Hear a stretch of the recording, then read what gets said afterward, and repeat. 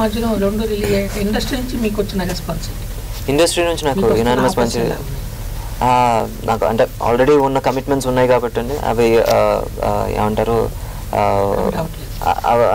So and response మాత్రం యునానిమస్గా ఇచ్చారండి. అదే అంటే మేము అంటే వెంటనే అంటే తన 2020 అనే ప్లాన్ ఉందండి. ఎస్ జనవరిలో స్టార్ట్ చేసి ఆగస్టు అది ఇప్పుడు కాదండి, మేము ఆల్రెడీ అనుకున్నదే మాట. ఏదండి అది కూడా చేయాలండి. Have a few commitments. దానికి టైం కావాలి, దానికి ధైర్యం టైం కావాలి. ఇంకా రీసెంట్ సోషల్ మీడియాలో విజయ్ దేవరకొండకు మీరు సినిమాను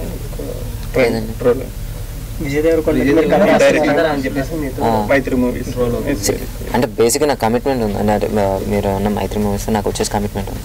బట్ యాక్చువల్గా నేను ఫ్రాంక్లీ స్పీకింగ్ మేము ఇంకా మొన్న సినిమా రిలీజ్ అయిన దగ్గర నుంచి ఇప్పటి వరకు నేను ఏమైందంటే మాకు అక్కడ చెన్నైలో కొంచెం లేట్ అయింది అన్ని పనులు. సో నేను వచ్చిందే 24వ తారీఖు, నేను అప్పటి వరకు ఊళ్ళో కూడా లేను.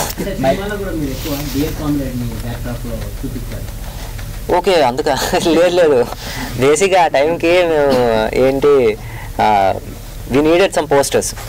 ఆ టైంకి కొన్ని పోస్టర్స్ ఫస్ట్ లుక్స్ వచ్చినాయి చాలా తక్కువ. ఒకటి సవ్యసాచి వచ్చింది, ఒకటి పడిపెట్టి లేచే మనసు ఒకటి వచ్చింది, దాని తర్వాత ఇంకోటి డియా కామ్రేడ్ వచ్చింది. సో ఇవి అప్పటికి వచ్చిన ఫస్ట్ లుక్స్. ముగ్గురుతో ఉంటాయి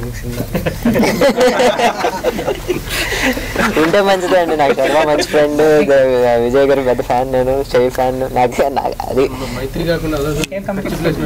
ఏదండి అంత పెద్ద పెద్ద మాట్లాడదండి. జనరల్ గా అడ్వాన్సులు తీసుకొని బర్త్డే ఫీల్ అవుతారా?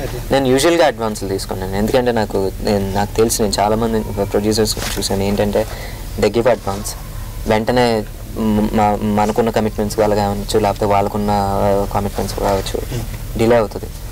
మనకి ఒకళ్ళు మనీ ఇచ్చేసి అన్నెసెసరీగా వాళ్ళు దానికి ఇంట్రెస్ట్ పే చేయడం నాకు అది ఎందుకో ఎక్కడో నాకు పెయిన్ఫుల్గా ఉంటుంది. బట్ ఇండస్ట్రీలో ఉంది నా ప్రిన్సిపల్ నాకు నా వల్ల కాదు తీసుకోలేదు. నాకు నేను వాళ్ళ బర్డెన్ మోస్తున్న ఫీలింగ్ వస్తుంది. ఎందుకంటే ఎవరన్నా మిమ్మల్ని మీతో తొందరగా సినిమా తీయాలని మీరే హీరో మీరే డైరెక్టర్ అంటే ఒక్కసారి ఈ ముఖానికి పౌడర్ కూడా పోయినాం లేక పక్కన పెట్టండి. అంటే మేబీ గెస్ట్ హౌస్ లాంటిది కూడా ఆఫర్ చేయొచ్చు.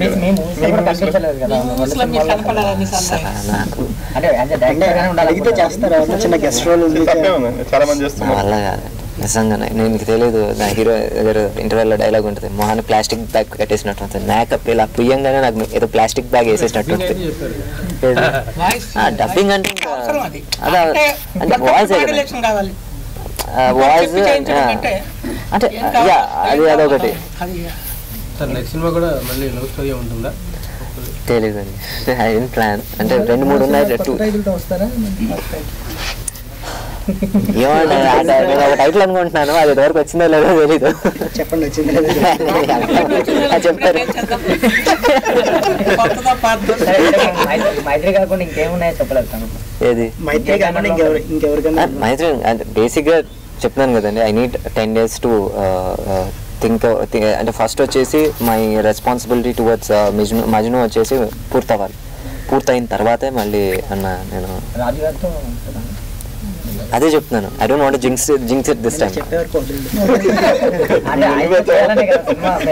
అదే అంటున్నాను, I don't want jinx it this time. నేను కొంచెం బేసిక్ ఏంటంటే సూపర్ స్టేషన్ ఎక్కువ బయటకంటే అవ్వదని చెప్పేసి ఒక ఇది బేసిక్గా కమిట్మెంట్ కానీ వచ్చేసి I don't want say it out side.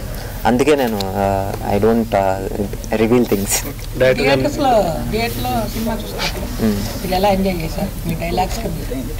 నేను దేవి థియేటర్లో మీకు ఎప్పుడు సింగిల్ స్క్రీన్లో ఏంటారు ఎంజాయ్మెంట్ ఎప్పుడు కొంచెం మల్టిప్లై అవుతూ ఉంటుంది.